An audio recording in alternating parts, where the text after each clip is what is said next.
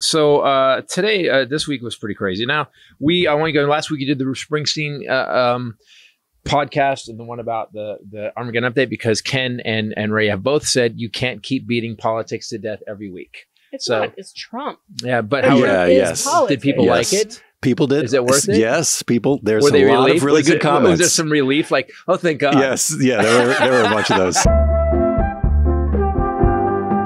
Don't walk behind the Kim because you're on camera. Oh, that's right. That's right. This weird shadow just in silhouette just walked behind you like a stalker. You don't have to cut it. You could just leave it on. So paranormal fucking activity. Our guest is roaming, and all of a sudden he's backlit with red. It's like, oh, Satan is behind Ken right now. The real carrying monster is back here. Walked out. Do you know what's interesting is he's pacing like we pace before we go on stage. Yeah. Which makes me think, like, what is he about to do when he comes? I don't know, but but he's a performer, so it's still we're over it. We are so over our own podcast. Yes.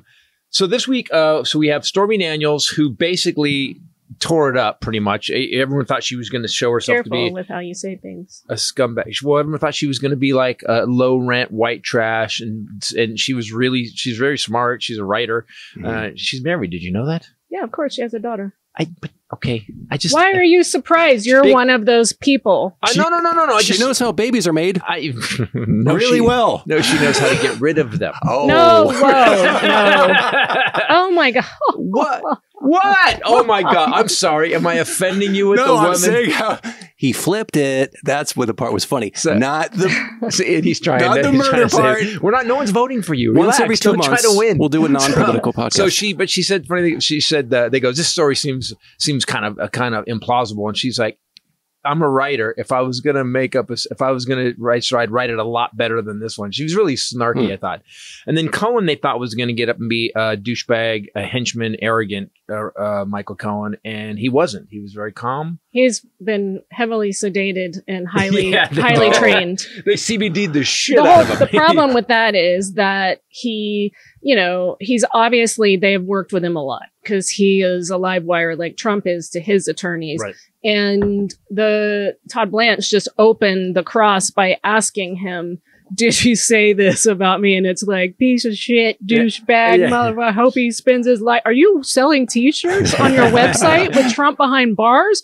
Are you saying fuck it? And so it's like so fake that he's sitting there and answering questions so calmly. But also, though, isn't that the dumbest defense? By the way, none of this that you've just brought up, that he sells Trump T-shirts, that you called his Trump's attorney a piece of shit, none of that has anything to do with the fact that Donald Trump was part of the conspiracy committing the crime that Michael Cohen did jail time for. Who is selling piece of shithole country T-shirts and fake gold bars? That he's doing the same shit. They don't care what he does. He can do that's anything. true. But we still don't understand. I did. By the way, Texas Paul. I did his show this morning, and we talked about this a lot. We still don't understand why people are still fucking following this shit. Why are you still backing this guy? But anyway, either way, so the precedent has been set. This has already been judged a crime. We know it's been this exact crime. It's not like Trump did a different crime that Michael Cohen also got convicted. It's the same crime. Right. They were co-conspirators in the same crime. Mm-hmm. I don't see any way for Trump to not get convicted. In Michael Cohen's, so when he pled guilty, in the documents, it said he's pleading guilty to participating in election fraud at the direction of and for the benefit of Donald Trump. Right. That was unindicted co-conspirator one charging papers. So it's literally names Donald Trump in the thing that he got put as in the prison. guy he did this crime for that he's now they going both to had jail the masks for. on. Can't we just Xerox it and just that's go what you think, right? Jail. Because I don't know why he's going to trial then if we've already got the guy who did jail time is testifying that, yeah, he was with me. I don't like the judge should have just went like this. You know what? We're done here. I just realized I said Xerox. By the way, I Xerox. wasn't going to say anything. Let's go. And now a day in history. Boomer time. Wasn't going to comment. I almost did, and then I thought, no, I'm too nitpicky. But explain it, Boomer. Help people understand. Xerox is a brand. Copy paste. There you go. There you go. So I don't understand why that's if the jury.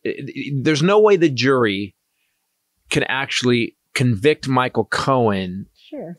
and then They let didn't Donald convict Trump him. He go. pled guilty. Oh, he pled guilty. So he should have fought it, you think? I didn't say that. I just said he didn't have a jury. He pled guilty. But he also got in trouble. You told me this morning he got in trouble for the Trump Tower thing. He lied about Moscow. Trump Tower Moscow. Lied to Congress. Special counsel found that he had lied to Congress as to the length of time the negotiations were going on into 2016 election year on Trump Tower Moscow. Wow. So you think about who did he do that for? Right. It's the guy whose name is on the tower in Moscow. What was the Russian? By the way, who was the Trump Tower deal for? Rick. Right. You can't really say another name. So they found that negotiations were ongoing throughout election season and that they lied about it, but only Michael Cohen is in trouble for that. This is why I think the jury has to convict Trump.